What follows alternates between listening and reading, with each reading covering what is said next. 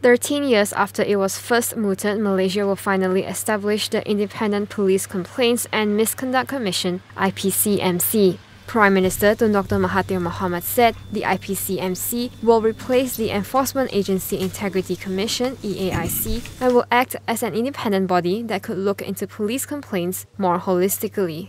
Suruhanjaya Integrity Agency Penguatkuasaan EAIC akan dikenali sebagai, the name has been changed and the officers also will have to be transferred, sebagai Suruhanjaya Bebas Aduan dan Salah Laku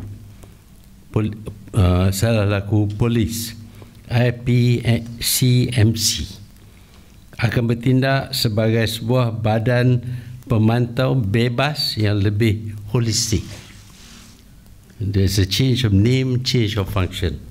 Dr. Mahathir said that after chairing the fourth meeting of the Special Cabinet Committee on Anti-Corruption on Friday. He said there were many complaints against the police force and the government wanted to ensure that the police would clean up their act. Dan kita akan usaha membersihkan polis dan menentukan mereka mendapat layanan yang baik sebagai anggota polis.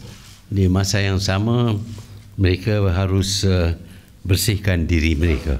Following a spate of deaths in custody, a Royal Commission of Inquiry was set up in 2004 to look into ways to improve operations of the police force. One of the 125 recommendations by the RCI was for an IPCMC to be set up, which will be independent and able to investigate police misconduct as well as take necessary action. The establishment of the IPCMC was also one of the pledges in Pakatan Harapan's manifesto for the 14th general election.